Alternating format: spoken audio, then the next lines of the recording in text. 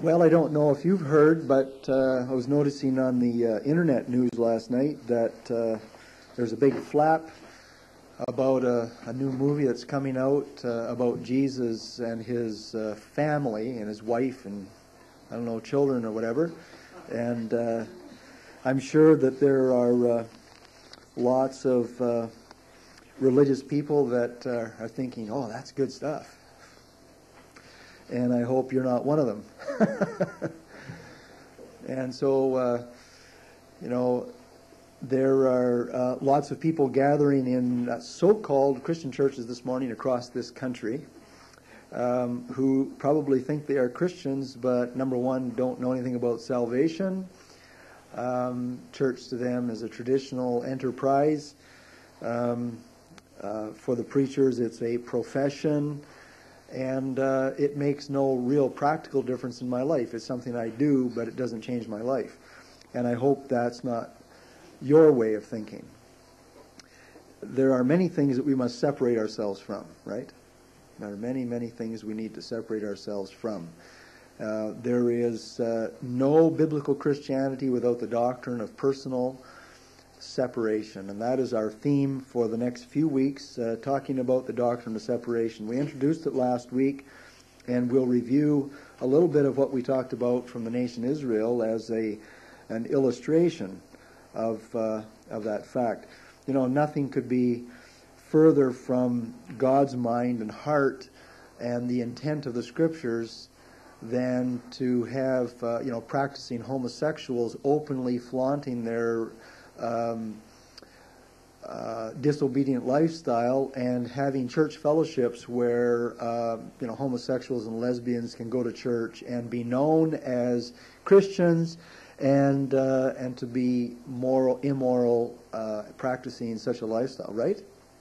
And there are Christian homosexual churches in Toronto, New York, San Francisco, and many other places in the country.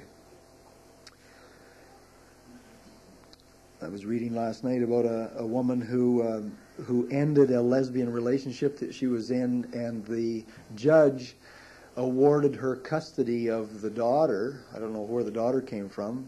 Certainly didn't come from that relationship.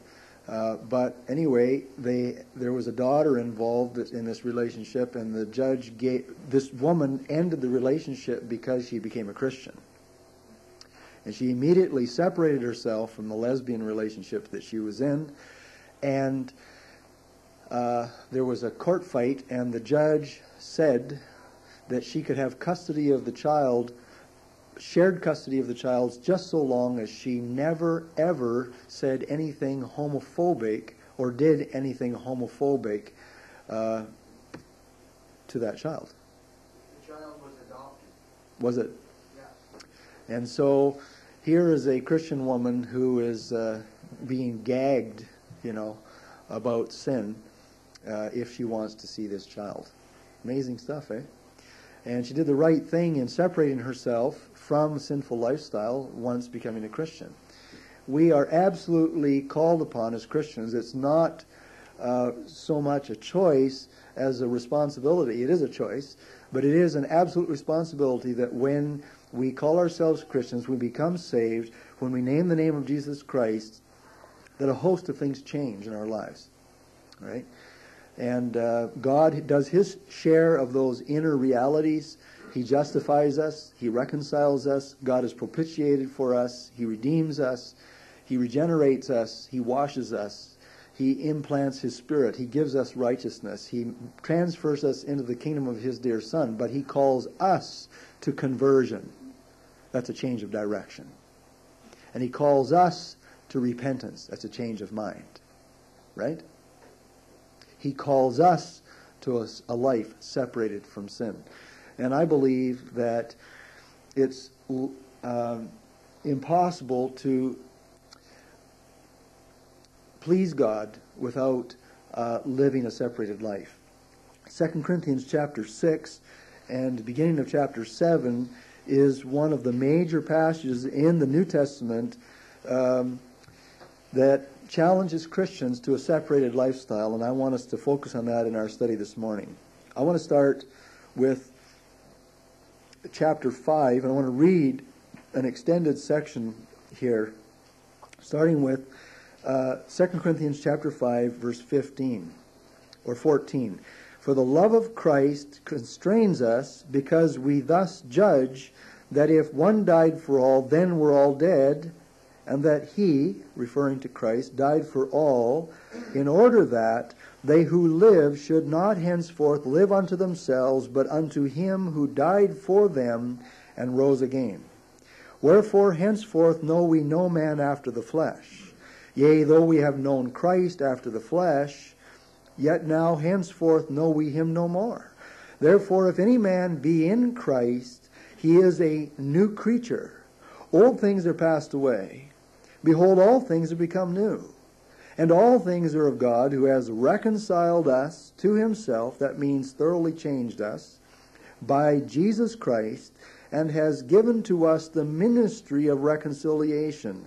That means that as we witness, God changes other people through our testimony. To wit, that God was in Christ, reconciling the world to himself, not imputing their trespasses to them, and has committed unto us the word of reconciliation. Now then, we are ambassadors for Christ, as though God did beseech you by us. We beg you in Christ's stead, be ye reconciled to God. For he has made him who knew no sin to be sin for us, in order that we might be made the righteousness of God in him.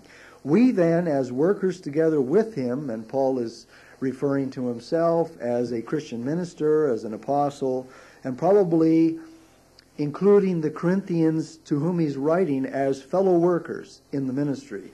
We then, as workers together with him, beseech you also that you receive not the grace of God in vain. For, he says, I have heard you in a time accepted, and in the day of salvation have I helped you. Behold, now is the accepted time. Behold, now is the day of salvation. And how is it that we do not receive the grace of God in vain? This is how. Giving no offense in anything, that the ministry be not blamed. So our lifestyle affects our ministry. But in all things, commending ourselves as the ministers of God in much patience, in afflictions, in necessities, in distresses, in stripes, in imprisonments, in tumults, in labors, in watchings, in fastings, by pureness, by knowledge, by long-suffering, by kindness, by the Holy Spirit, by love unfeigned, by the word of truth, by the power of God, by the armor of righteousness on the right hand and on the left, by honor and dishonor, by evil report and good report, as deceivers and yet true, as unknown and yet well known, as dying, and behold we live, as chastened and not killed, as sorrowful yet always rejoicing, as poor yet making many rich, as having nothing and yet possessing all things. Let's just stop there for a moment. What Paul has done in the passage that we've read is he has reminded us that we are saved by the grace of God through the work of Jesus Christ on our behalf, right? Jesus dies on the cross. He pays the penalty for our sin. He makes it possible for God in heaven to change us, to reconcile us thoroughly, to give his righteousness to us, right? To make a whole new creature out of us. And then when we are made a new creature, the logical progression is that we then join God in his earthly enterprise of helping other people get saved and themselves to be changed, right? That's called the ministry of reconciliation. That is what we are all co-workers with. I was thrilled with the testimony that was shared with me. I guess it was Wednesday night. We were in Southern Ontario Tuesday night, all of Wednesday and Thursday morning to attend a funeral of a dear friend, and I had a real nice visit with a man that used to be my Sunday school teacher when I was about this big. His name was Elwood Morrison, and he's really gone through some tremendous experiences in his Christian odyssey, and for many years walked away from God, and now he is pastoring a church in southern Ontario, and God is really using that man as a witness. He witnesses to his neighbors and his friends and his co-workers. He used to be a Z-Bart guy, and now he runs a ranch selling horses and cattle, or trying to sell the cattle. And he was telling me about a guy that he's tried to lead to the Lord, witness to for a couple of years. This guy would have absolutely nothing to do with it. And his wife came, knocked on his door just as he was getting ready to come to the funeral on Wednesday afternoon. She was in tears at his door, and she said, "What's going on?" And she said that her husband just called her from prison in Ohio. He had gone down on a business trip. He had made arrangements over the internet to meet this lady to make a sales pitch for some enterprise that he's involved in. When he met the lady, the FBI handcuffed him and took him directly to jail and impounded his car. Totally unexpected. He doesn't have any idea. She doesn't have any idea what's going on. But this guy finally is reading his Bible, and he got to make one phone call from jail. He called his wife and said, "Tell Elwood to keep praying for me. I'm okay." He says, "I'm reading my Bible." Well, he would never have admitted to reading his Bible. He was not interested. He had turned away from it. You see, and what a witness! What God does amazing things to get hold of people. You know, Elwood is a pretty exciting guy. I just love listening to stories like that. This is an ongoing thing in his life right now, as we speak today. He's got a ministry of reconciliation. He's in full-fledged embracing this ministry. You know something? You and I could be seeing stuff like that happen in our lives if we just open our mouths. Right? If we are saved, as Pastor Wood said Friday night here, you know, we are supposed to be witnessing for Jesus. It's supposed to be in our blood. It's supposed to be the essence of who we are. We're supposed to be reaching out to people. It's supposed to be a vibrant thing. It's supposed to be number one on the list, right? And I can tell you, I've lived with conviction for many years in my life, and it's been a struggle for me to come to the place where I'm much closer to the standard than I ever was before in this whole area of being a witness and being open with my faith and talking to people about the Lord and overcoming my fears and being concerned about the lifestyle I live and the way I treat people being consistent with the profession that comes out of my mouth, right? That's the whole challenge right there. And so Paul is saying here, we are saved by the grace of God. He makes us a totally new person. He gives us a job to join Him to reach out to the lost people in this world. Everything we do in our ministry, we are workers together with God, and that necessitates solemn choices in our lives. And everything in that list from verses 3 to 10 is a contrast to the world. Every one of those things has an opposite. Are you honorable or dishonorable? Are you pure or impure? Are you knowledgeable or ignorant? Are you willing to suffer or are you running from pain? Are you giving no offense or have you ruined your testimony by your lack of a godly reputation? And everything in that list there is there because it defines a separated Christian lifestyle that's consistent with being a minister for Jesus Christ. And you don't have to be a preacher. In fact, fewer people are preachers than they are non-preachers. And yet God expects us all with our gifts, our varied gifts, to be witnesses for Him. You get the point? That's the logic here in this passage. Chapter 5 is salvation. Chapter 6 is ministry and service. And he continues. He stops at this point and he says to the Corinthians in verse 11, "O ye Corinthians." Now I'm reading from... let's see. I'll read it from the King James, and then I'll read it from, what have I got? New Schofield Reference Bible.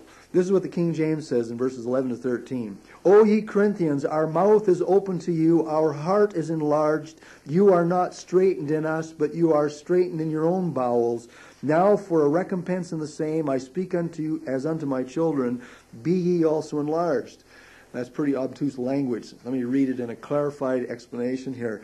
O ye Corinthians, our speech to you is candid, straightforward. Our heart is wide open. On our part there is no constraint, but there is constraint in your affections.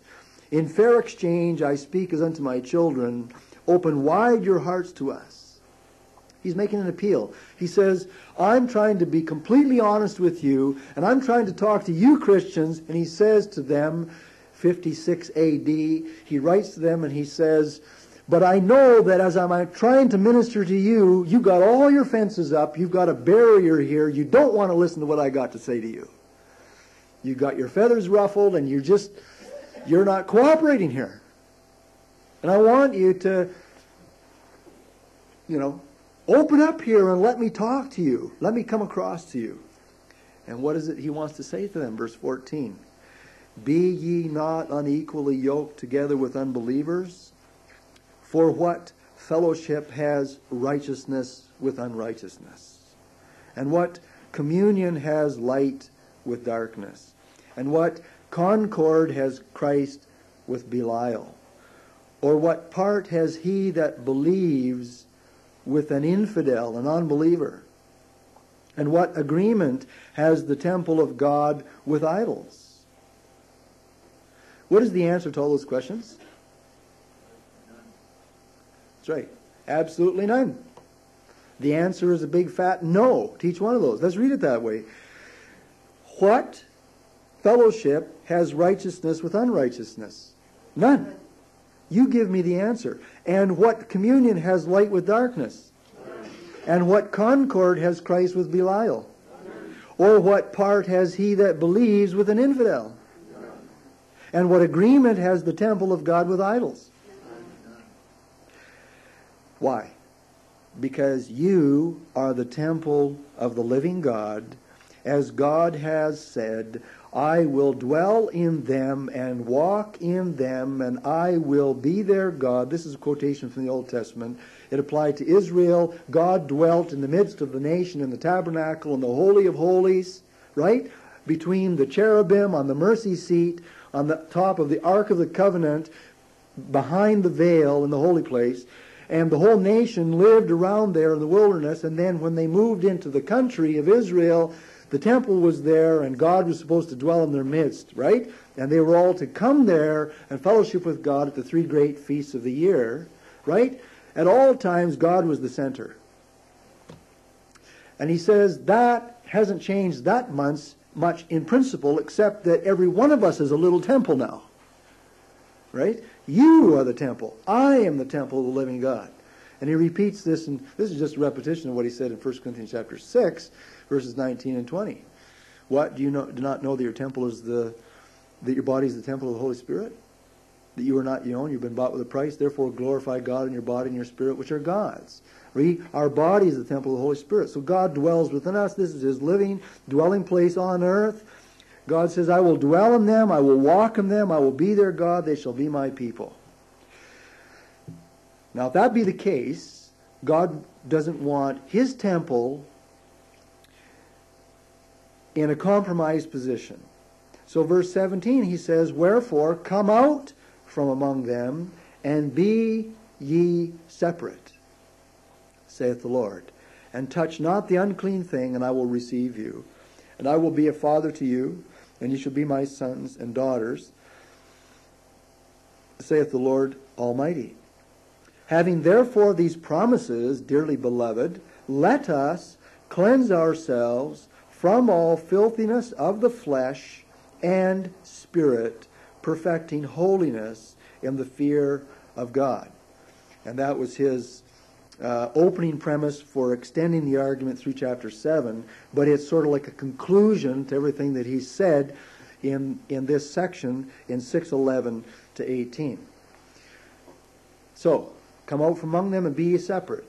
The doctrine of separation is a thoroughly biblical doctrine. It's not a theological doctrine. It's not something preachers infer from the Scripture. It's something blatantly stated right out of the Scriptures themselves. And it's written not to Israel, it's written to the church. Okay? So, this doctrine of separation is commanded to Christians. It's blatant, it's direct, it's our individual and collective responsibility. It's my job, and it's yours. And I've tried to put it in its context this morning that it's fitting and reasonable for us to practice separation in our personal lives, in our families, in our marriages, in our workplace, in our churches.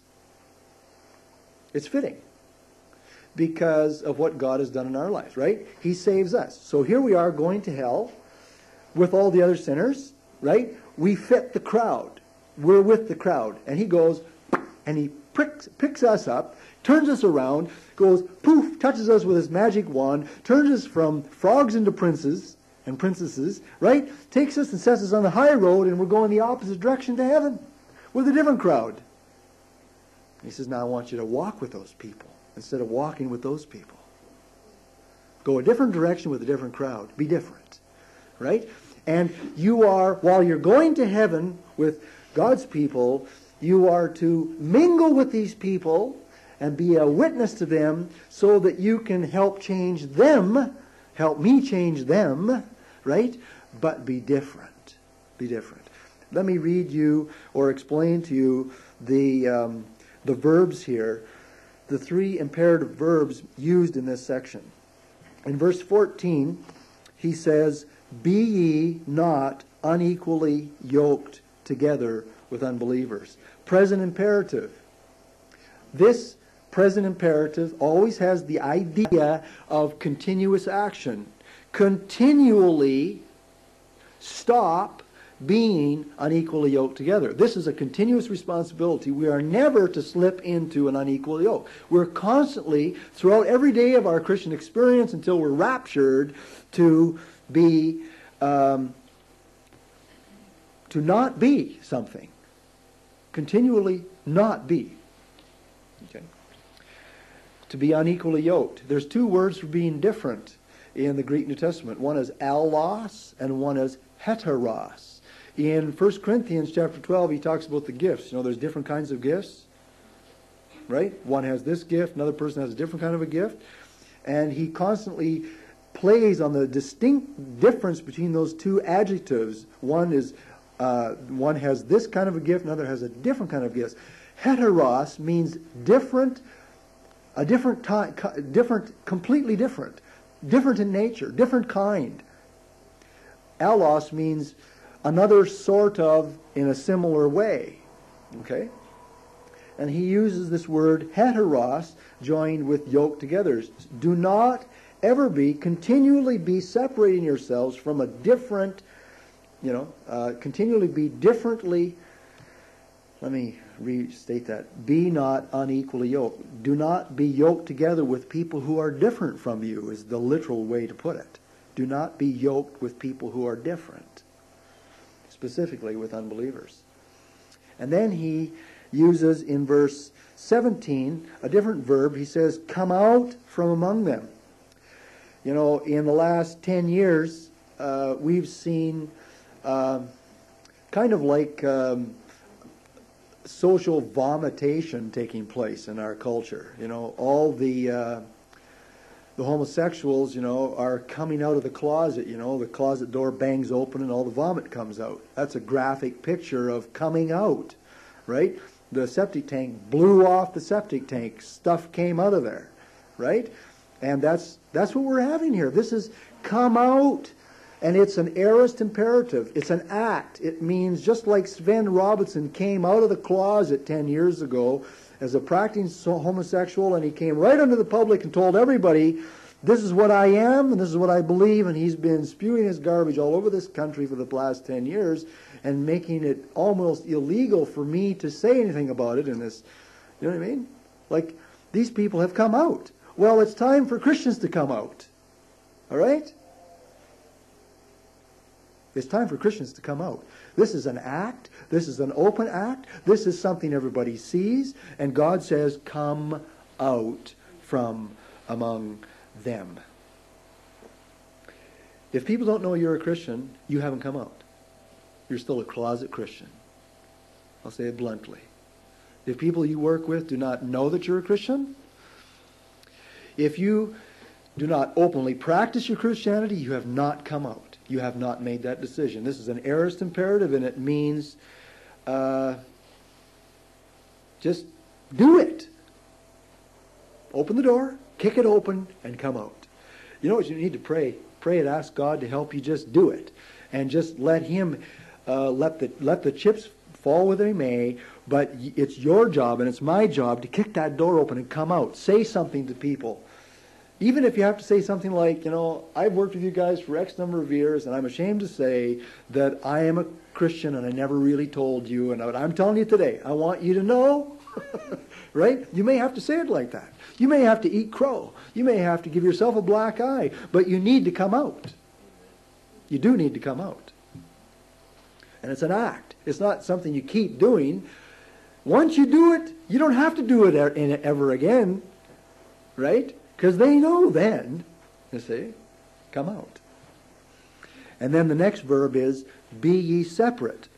This is actually a passive aorist imperative. Be ye separated. And the verb means to mark off a boundary, to limit and to separate.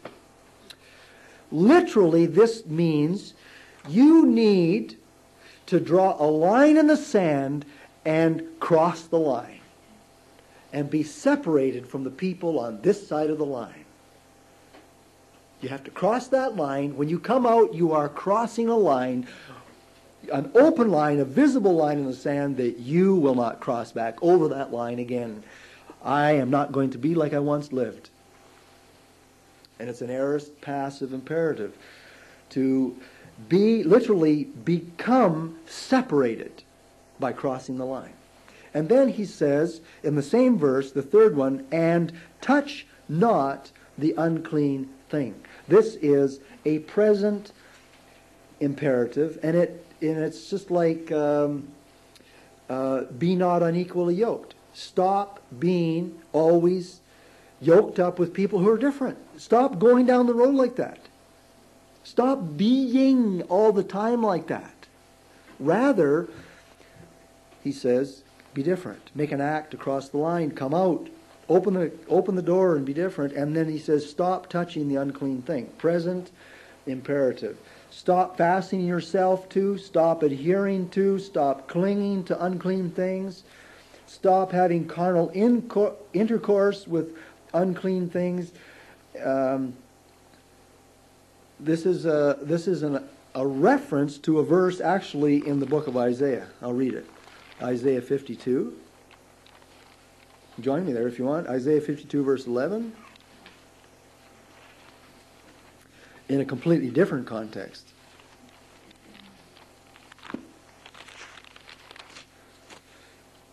Most of us are good at talking about anything but the real thing, right? I don't know about you, but I catch myself, well, let me back up a little bit. I used to be really shy. I still have shyness in me, and I had to work at it over the years. While we were down in Southern Ontario, we met people, related to Nathan Bigney that we'd never met before. He had 11 children, and one of his daughters came to the funeral, and from Las Vegas. And I'd never met her before, and her husband. And so I really enjoyed sitting there and just visiting with these people and getting to know them. Talk about everything under the sun. Right? I never witnessed to them directly, although they were there at the funeral and I said a few words, so they did get the message. Right? But I could talk with them about everything. I've cultivated that ability to talk with people about just what I get them talking about themselves. That's a real key. If you're a shy person, just ask somebody how they're doing. They'll fill the conversation. Everybody likes to talk about themselves, right? Right. So you can break the barriers between no conversation by asking somebody a leading question. They'll talk about themselves, right? And you'll find something in common that you can talk about, right? Or at least you can ask questions to find out, that you'll learn stuff. Right? So I do this all the time. I love to meet people. I love to talk to people. Now, where was I going with this? Eh? Yeah, I know, Isaiah 52. Oh, yeah. We can talk to anybody about the weather. We can talk about sports. We can talk about politics. We can talk about anything, but talk about Jesus. Hey? Can we talk about Jesus? That's where we got to develop the skill. In Isaiah 52, someday, 52:11. I'll read it. Isaiah said, "Depart ye, depart, go out from there, touch no unclean thing, go out of the midst of her, be ye clean that bear the vessels of the Lord, for you shall not go out with haste, nor go by flight, for the Lord will go before you, and the God of Israel will be your rear guard."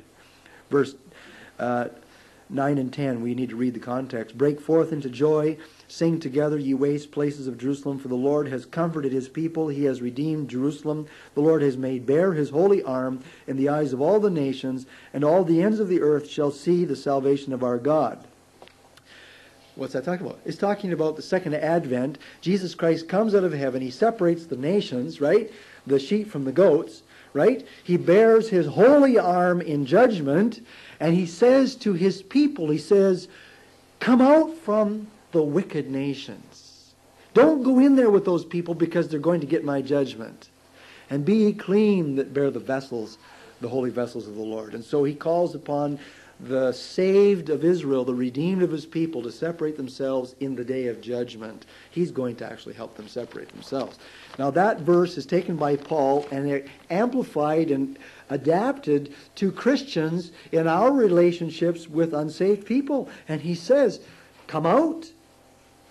Don't touch the unclean things. Stop touching it. Stop clinging to it. You know something? This is where 1 John chapter 2, verses 15 through 17 comes in, because John says to Christians, he says, love not the world. Stop loving the world. Stop loving the things that are in the world. For all that is in the world, the lust of the flesh, the lust of the eyes, and the pride of life, they are not of God, not of the Father, but of the world. And the world is passing away, and the fashion thereof. Right? We, in theory, convince ourselves, well, I'm not worldly. I'm separated. I don't, and we can always find somebody that we're not as bad as, right? I never committed murder. I never did this. I don't do that, right? I'm not I don't go to Studio 10, right? So I separate myself from, but what do you watch on television? Television. What, I got a little French in me. What videos do you rent to watch? Right? What about your speech? All right. What about your mind? How pure are you anyway? Right? How do you dress? What music do you listen to? You know, who are your friends, and do they know that you're a Christian? Now you start asking questions like that, and by the way, what did you spend money on this week? Right? And what is the passion that drives you? What are you living for?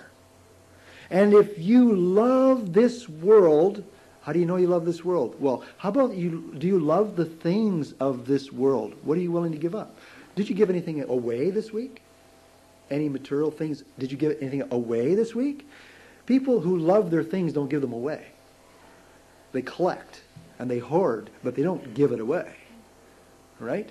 They certainly don't share, and they certainly don't give, right? Because they love it. Right? Or if they give, they always give away what's garbage to them because they got something much better. Right? Okay? Now, loving this world is, it's the opposite of living a separated life. And so when Paul says in 2 Corinthians, what fellowship, what do we as righteous people share with, what do we have in common with unsaved people? We don't have a lot in common. We have to work, got to make money, got to pay your bills, right? You got to drive a car, right? You got to do these things. You have to live. We are in the world, but he says don't be of it. That's John says that. What communion has light with darkness? Right? Where have you drawn the line in the sand? Let me ask you, do you know in your mind where the line is that you will not cross? Have you ever thought about that concept? I will not do this. Do you have any convictions as a Christian? And do you love the things of this world? And so it's the things of this world, it's Hollywood, it's TV, it's materialism, it's my own private life. It's entertainment. It's styles. It's music. It's dress. It's a lot of things. And the world has its ways. And where have you drawn the line and said, I will not go there? Because if you haven't drawn that line, then you have not become separated. Because that's what becoming separated is. It means drawing a line and getting on the other side of it. Right? It means coming out openly. And I want to challenge you this morning, to be willing to be different. The whole culture is like a vice trying to conform you. Right? To dress, think, act, and behave, and spend your money. The whole fashion industry is pressure oriented to make you conform so that you... When was the last time you decided to wear something that wasn't in? Or wear a hairstyle that isn't in? Who says you have to watch the latest movies when they come out? Just because they're advertising the latest movies, why not draw a line in the sand and say, okay, I'm not even going to bother renting that movie. I'm not going to go to the show and watch it. I'm just going to be different. I'm going to be different from all the people that are running like ants after the sugar water, right? And going and being polluted by the latest movie. I'm going to not do that. I'm going to draw a line in the sand. Hey?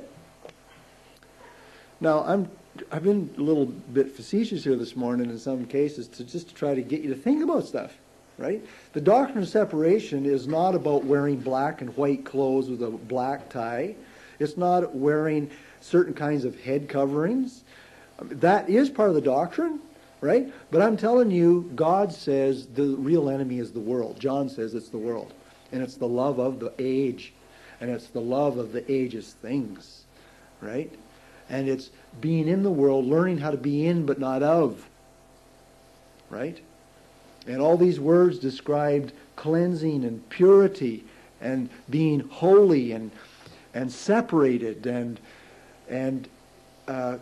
doing a thorough cleaning in our lives. These are only some of the words that describe holiness and separated living. It's a big deal in the New Testament. Look at all the words for it. And those are only half of them.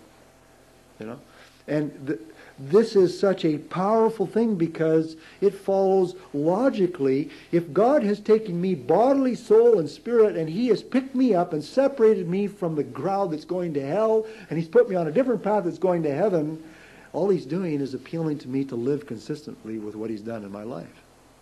I'm a new creature, and I'm going in a different direction. So, join the other new creatures in ministry to minister to the world, and in our personal lifestyle, let's separate ourselves. Let's come out openly and let's draw lines in the sand where we will not cross so that we're different. And let's make sure that our hearts don't go after the world and be different. Be different. Be weird, if necessary. Okay? Just trying to get you to think about it. Right? That's God's word. And I think it's not an option. I think it's a responsibility that we as Christians have. Father, there isn't one of us that doesn't make a whole series of choices every day about how we're going to live and what we're going to do, what we're not going to do, what we're going to spend our money on or go, what we're going to listen to, what we're going to watch, the relationships that we cultivate, what we talk about when we're with people and what we don't talk about. And Father, this is the nitty-gritty of living a holy life. You have called us saints. You have made us saints. Saints are holy people, separated from sin, separated from a path that leads to hell, possessed by the Holy Spirit, who wants to cleanse us from the inside. And your appeal is for us to give ourselves over and allow you to transform our mind so that we're no longer conformed to the world in which we live. And you've appealed to us, warned us, don't love it and its things, and to draw a line in the sand and be separated, and don't fellowship with darkness and cooperate with it. Father, we need your help, and I ask, Lord, that you would help each person here, including myself, to consciously yield ourselves moment by moment as we are faced with challenges and temptations to the indwelling Spirit that you've given to us, the Holy Spirit, that we would have His strength to resist temptation, to resist faltering and going into sinless liaisons and practices, that we would stay on the right side of the line, in the light. In Jesus' name, amen.